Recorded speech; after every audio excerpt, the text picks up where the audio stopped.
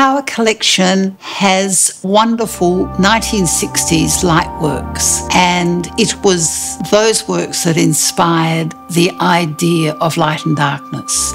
But then, because the collection is international in scope, there's well over 1,000 works, it shifted into looking at painting in the face of conceptual art, the dematerialisation of the art object, and then, in a sense, the postmodern return to painting.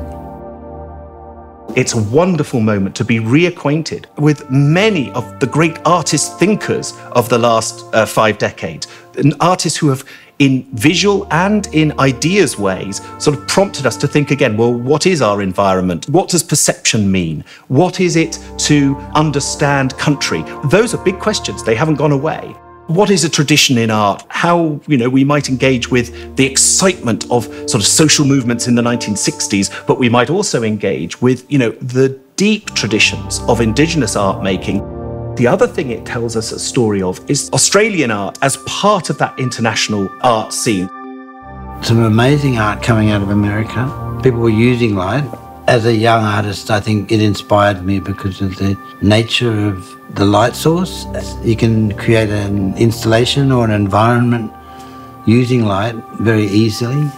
The painting process at that point was dematerializing. So with minimalism, it was almost like going through a vortex and coming out the other side, realizing that you actually don't need to do paintings to make art.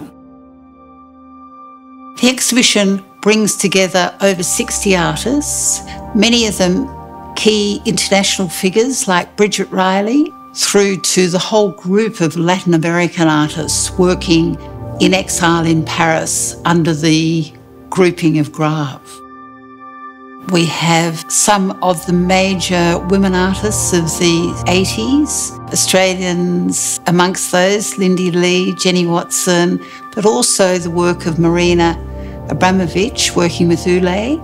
The timeline, which we have on one wall, begins with the construction of the Berlin Wall and charts the various significant historic events running through the 3 decades. I think this exhibition will crystallise a lot of that history. The new Chachak Wing Museum allows us to show this remarkable collection in a way that we've never been able to before. So it does justice to the art and to the artists.